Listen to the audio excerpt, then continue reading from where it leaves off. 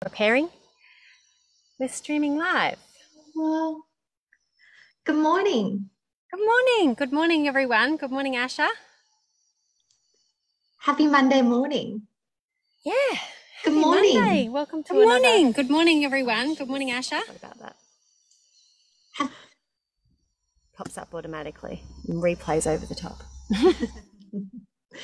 So this morning we're talking everything trust, what trust means to us, our own personal journeys regarding trust, trust in self, what it is to have trusting relationships with others, and then also hopefully how it feeds into our careers as well, and the importance of trust in developing, whether it be a tribe or groups that are that you feel really confident in, even when you're not present as well. So all things trust this morning.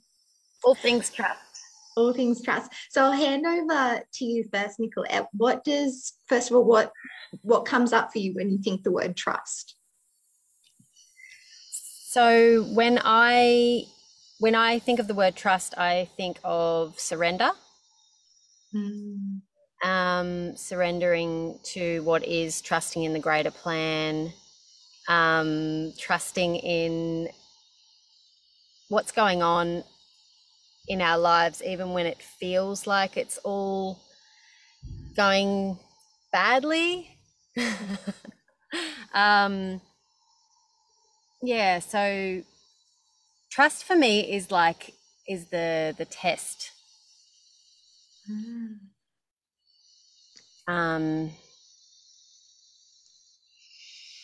Yeah, the big one. It is a big one. Yeah, absolutely. I really love that concept of trust being the test, because for me, with trust, and when you say that, I get the inclination to lean in, and I think when we do have life experiences that disrupt us or that we feel perhaps uncomfortable with, that tendency of going, this is a test, and to lean in knowing that this is also where the fruits of the labor are. But I mean, it's not always like that, and particularly early on for me, that trust in the process, that it becomes kind of a learned skill to be able to lean in, even when things don't feel comfortable or don't feel easy. When do you think is the first time you first really caught yourself being like, okay, this is a test and I'm going to do it anyway? I think what comes up for me when you say that is when I was separating from my husband, and everything in my training or my learned value set was telling me, and was making me uncomfortable. Like, this is not, like, telling me that this isn't the right path, and all of the obstacles.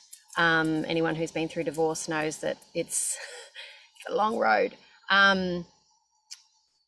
But knowing that, trusting in my heart that we were doing the right thing for myself and for him and for the children. So that's probably my biggest example in my life to date of really having to trust the process and the greater plan and the decision. Because when you make a decision, what follows isn't always easy, or probably rarely easy, actually. Yeah, absolutely. I really agree. And what really captured me about what you said then is the idea of that inner knowingness, which is where one of the things that we mentioned was this idea of self-trust and how you actually access that. Because I've certainly worked with a lot of people that the idea of their life being up to them terrifies them. And and I think we can all relate to that at some level, and going, you know, often if people have always felt really driven to always have their life firmly in their hands, it actually comes from a place of mistrust of others. Because if you have always felt that way, you know, from a developmental perspective, we're often looking at some kind of relationship dynamic where you've gone, I don't feel safe to get my needs met or to be seen fully or to be valued. So I'm going to give myself no other option but to have my hands on the wheels.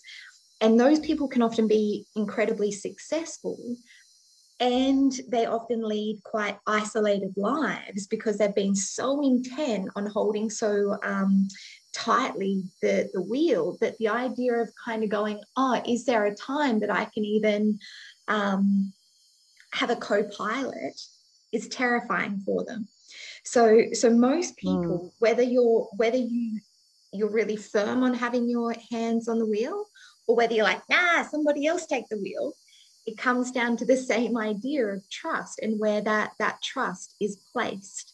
And at what level do we either feel empowered or terrified to hand someone else the wheel, and to also hold it ourselves, but not necessarily in a way where we're white knuckling it, in a way that we're actually relaxed at the wheel.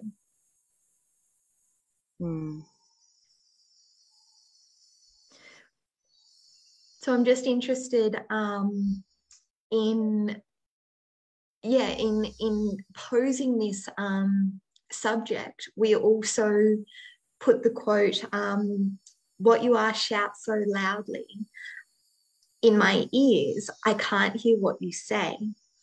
And what also came up for me in reflecting on this topic of trust is you can't fool your own nature. You know, so people can be also very, very good at lip service or saying, yes, I'm going to do that. But that inner voice that then says to you, oh, no, you're not, you're never going to go skydiving, or you're never, you know, so being able to also have that insight of going, what is my nature? And then where do I actually really come into contact with that, so I can work purposefully with it rather than be governed by it in a way that holds me back, or be so gung-ho, essentially, that I'm forever falling over my own feet. What comes up for me when you, and we've spoken about, you and I prior to the call have spoken about congruency and people being able to sense when you're out of alignment, and therefore not trusting you because they sense that there's something not quite right about your energy. And this came up when I was talking about the decision making for me and the divorce and that process, is that I, in my training from my mother and from society, I suppose, I default to being a pleaser and feel comfortable in myself when I have made everyone else around me comfortable. So because I have a tendency to do that, I do think my actions are to please everyone around me, and internally that's not congruent with what I'm actually wanting in the moment.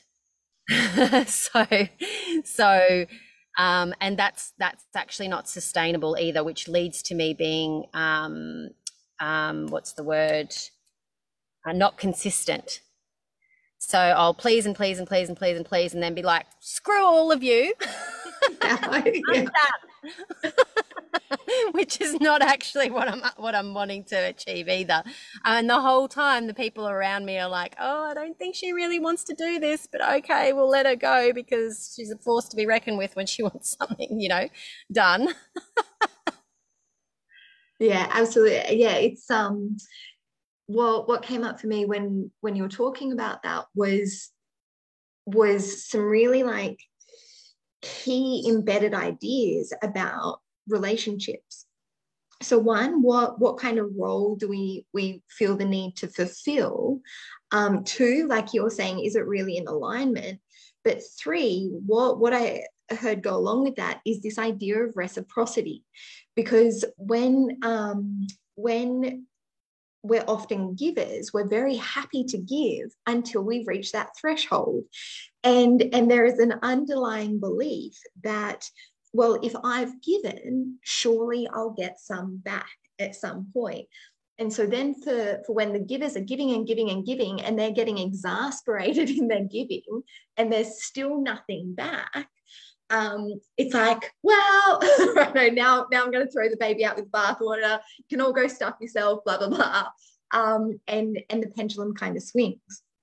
So yeah. I think what you also said in terms of giving myself to actually be present to what's in alignment in the moment, rather than and kind of catching ourselves on our default mode, and I would be very much the same, whether some conditioned responses in giving or hosting, or just in also natural disposition to be nurturers.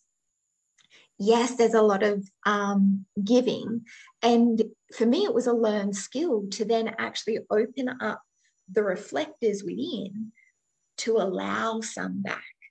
Because one of the most pivotal messages I was given, and it was while I was going through my supervision training, was by one of my mentors, and he said, Asha, you teach people how to treat you.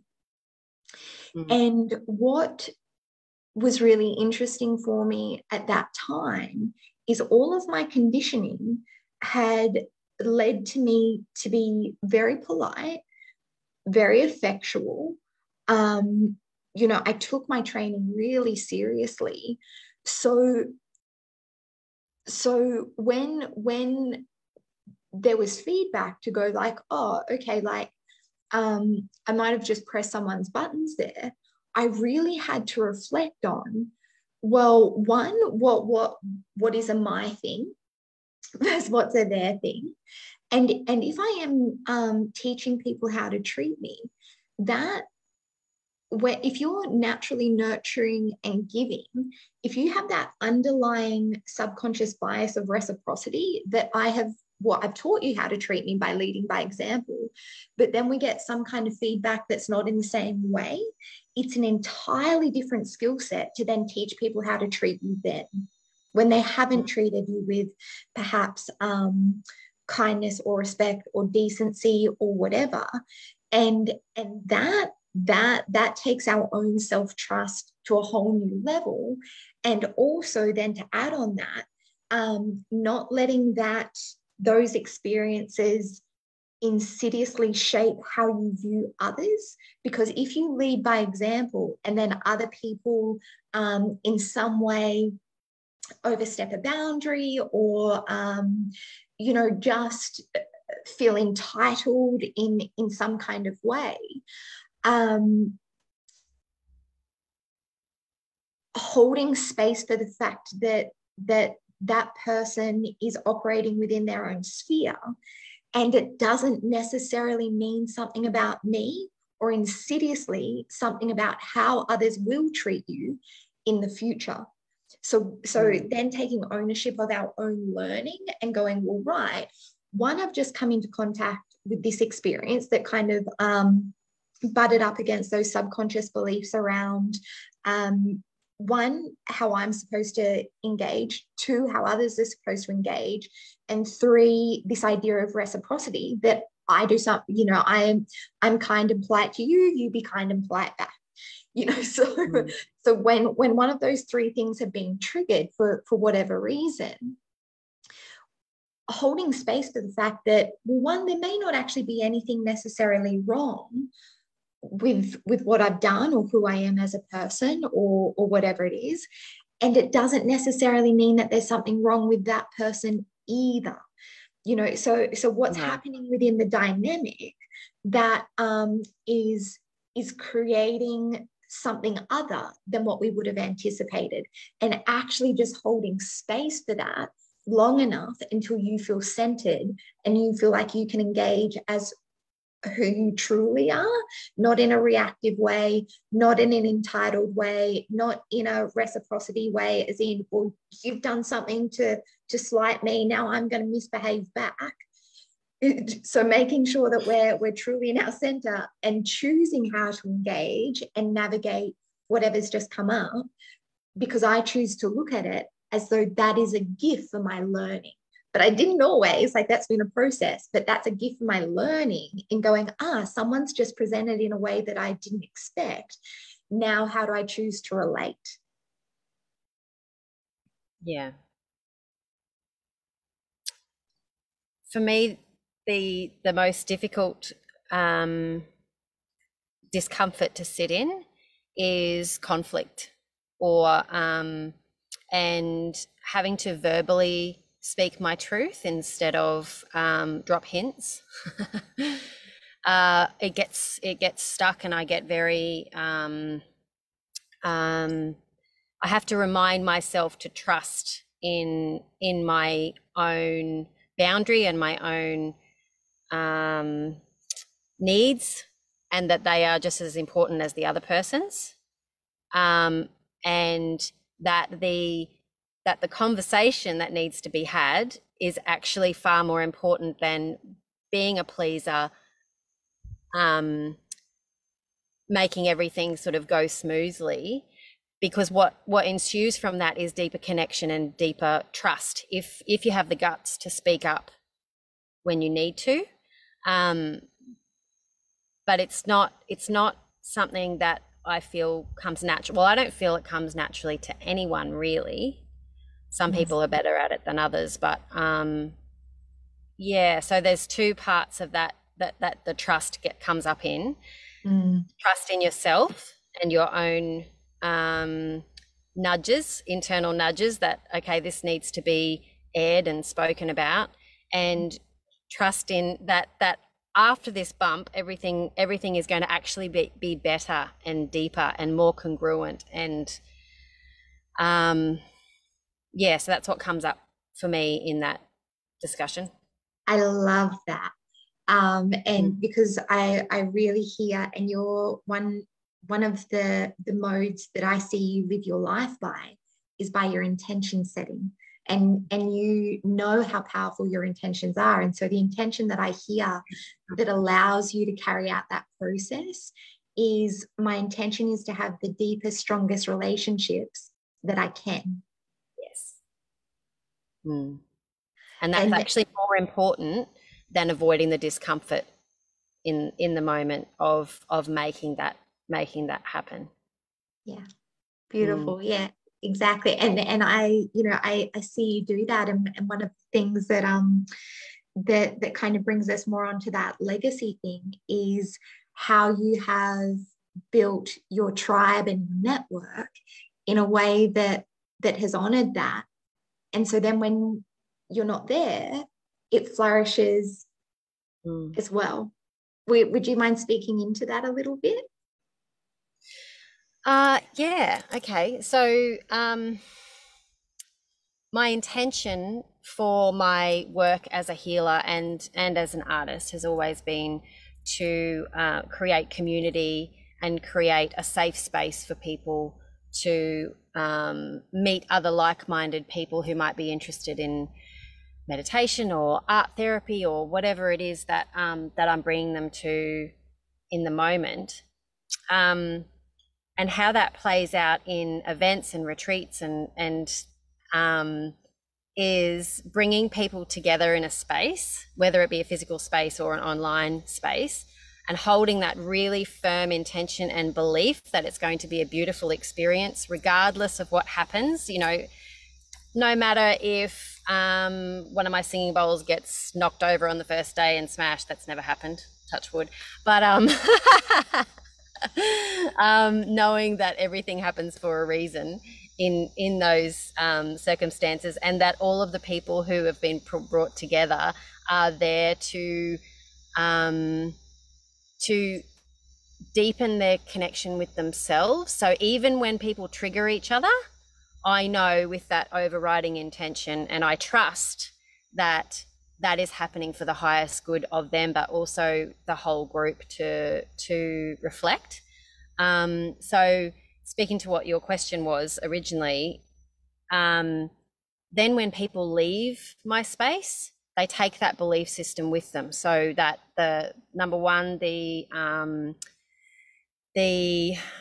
understanding of the power of their own intention, and trusting in the process, trusting in their own journey. Because, you know, quite often when people start healing work or they start working on themselves and it gets ugly and uncomfortable and all of these things are coming up, that the tendency is to push it down, instead of trusting the process and allowing that all, and trusting the people around you, that they the right people will be there to hold space for you when you need it in that process. So I hope that answers your question, but that's what came up.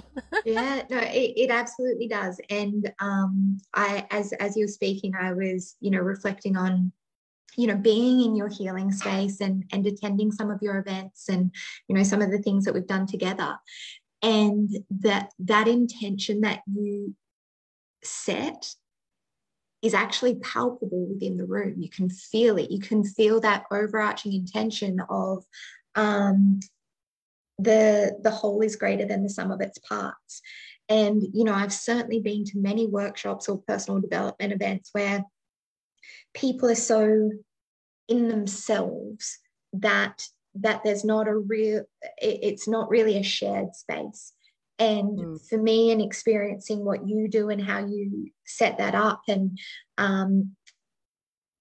through that intention, which comes out in everything that you are and that you do and facilitate, it's so palpable that it changes the air of the room, and so I really just want to credit that. Thank you. Yeah, of course. And then what naturally flows from that is a remarkable shared process. So I think that really speaks to the heart of everything that we're covering. One, the trust in self, because you know that if you actually hold space and commit to it, the wave inevitably comes out the other side. Yeah. So and we just hold space until that is eventualized or actualized. And then two, it's in your certainty and intention that others go, okay, we're okay here. And then they witness it and observe it and feel it for themselves. And like you said, that's what also enables them to leave the space changed, because that level of experience and shared experience, because things are always multiplied when they're shared, because it's not just this individualized concept of, well, am I a little bit crazy? Did that really happen? When things are shared and witnessed together, particularly in the energy space. I've heard Nicolette talk about this, but is she actually just crazy? Yeah. I can't see it. So how do I really know? How do I really trust in it? It's the fact that we make sense of our experiences and ourselves also through other people, which for me, that's part of the beauty of finding your tribe and bringing your tribe in that when you have your profound experiences that shift you, it's reflected back in a safe way. Because if you're surrounded by people where you've had an experience that shifts you and you're still processing, and people reflect back to you, oh, I don't know about that, there will be an unsettling within. And then you've kind of got to work, even the length of the race has just doubled in going, not only do I have to process this for me, I've now got to process it in a way for others that makes sense. And they also feel, like, oh, they haven't, like things aren't unstable.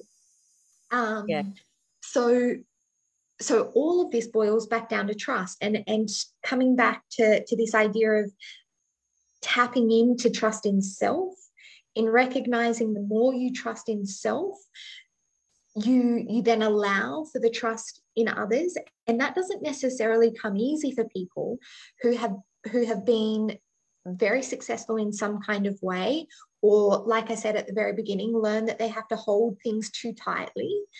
And it all comes back to trust in self. Because if you trust and inherently know that I am okay irrespective, that's where the trust then becomes easy.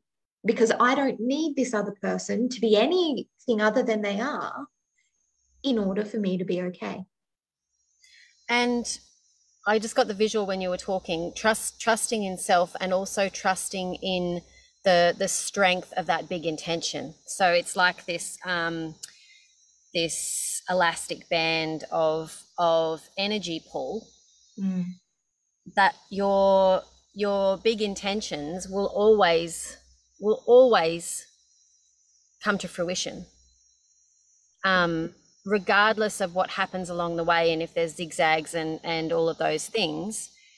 So that would be probably my biggest message for today, is trust in yourself and trust in your big intentions, and know that there's no way that it can't play out, because everything in your, and you have all of the technical scientific words for this, but everything in your receptors in you will lead you to that place. Yes. And you can now use the big words. Reticular activating system. That's the RAS.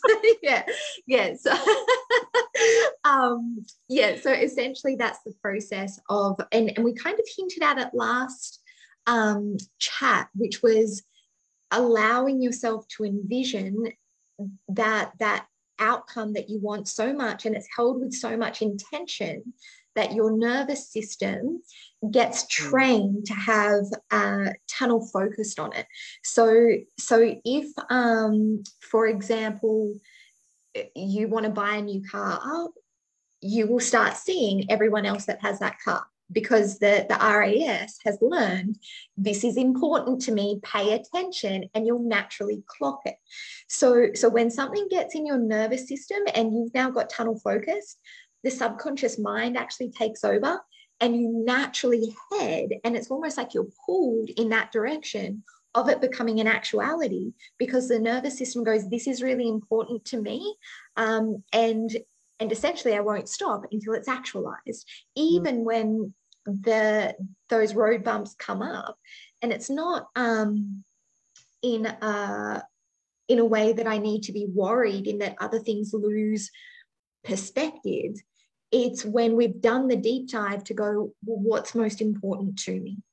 This is so in alignment with who I truly am that I give permission for things to unfold the only way that they can, to allow this to come to fruition. So, and it's really funny. Exactly. Got a story when you finish. Okay, cool. The very first thing that you said today was around surrender. You know, so and I find that things always come full circle in the concept of trust is about surrendering, because when I know that I have done the inner work to purposefully set my intentions, to make sure my goals are in alignment, to give myself permission to become whatever version of myself is needed to actualize that, and then to also let go of whatever is not serving me or moving towards that, then the nature of who we are, which brings us back to that quote, the nature of who we are speaks so loudly that the actual words become less important. So it's the overarching theme for this, for me, is one, to understand yourself so clearly that the nature of who you are does the speaking for you, but then also to speak with intention, to act with intention, and to have our focus on what's deeply important to me as a person, as how I relate with others, and how I either build a tribe or a legacy in going, my intentions are so firm that when my day is done, I know that I've honored the nature of who I am, my relationships with others, and it's now witnessed in what I have left. And that for me is that centering point where I go, I can simply trust. You said to me when we spoke about this before, how will you know when you're on your deathbed? How will you know that your legacy is being carried out or that you've achieved what you wanted on this planet? And I said that all the people who are around my deathbed are very connected with each other, and they all love each other and they all support each other, and I can see that and feel that. I can feel it now. And yeah. And in being someone who's privileged enough to be brought into your world, I certainly witness that living in action. Thank you. I'm just going to take a couple more minutes to tell a story about a personal experience of setting my big intention and how it didn't go according to plan, and understanding later what my big intention actually was. So I know my cousin won't mind me telling this story, but a few years ago, my cousin was struggling with IVF and needed an egg donor. And I put my hand up to donate my eggs for the process. And it was the same year that we lost one of my other cousins to suicide. So the family was in a lot of pain. And anyway, so we went into I went into the IVF cycle process I was meditating every day. I was tuning into my guide at the time, which is my grandmother on my dad's side. I still talk to her regularly in my head. And I truly believed that she was on board with what we wanted to create in the family and for my cousin and her husband, and that I was doing the right thing and all of those. And I had this really firm intention. I ate well, I stopped drinking, like all of the things. And when my eggs were collected and they both succumbed and the process failed, I went into a state of, hang on a minute, I know how to manifest what I want. I know how to create what I want. Why did this not work for us? I had such firm belief. I could see the child, like it was a big process. And I realized later on that my intention was to forge the family together.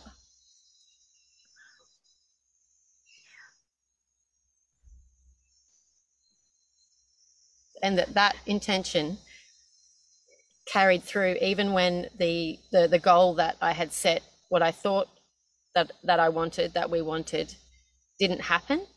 The bond I now have with her and her husband is something that can only be created through that type of experience and hardship.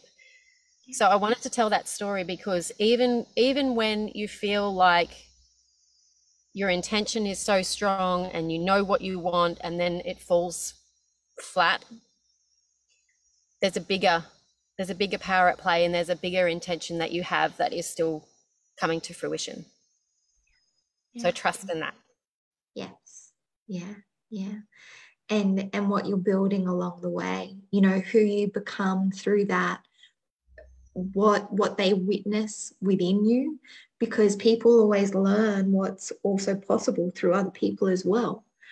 You know, so seeing the power of your intention and how deeply you care and what a powerhouse you are, it also gives other people permission to do the same. And yeah, exactly like you said, it may not be the path that we anticipated, but we inevitably end up at the same place. You know, which honors the intention of the nature of who we are. Absolutely. Well, that was a big one. We knew that trust was going to be a big one. Thank you everybody for tuning in, and we'll be here the same The same time next week. We haven't chosen a topic yet, but we will tune into that during the week and announce it. And we're also working on some big projects together this year, some workshops, some events, some retreats, and super excited to be working in this space with you, Asha. I think that we complement each other beautifully in our skill sets and in holding space for people who are evolving. So very exciting times. Stay tuned. Stay tuned. Okay. All right, lovelies. Thanks, everyone. Bye.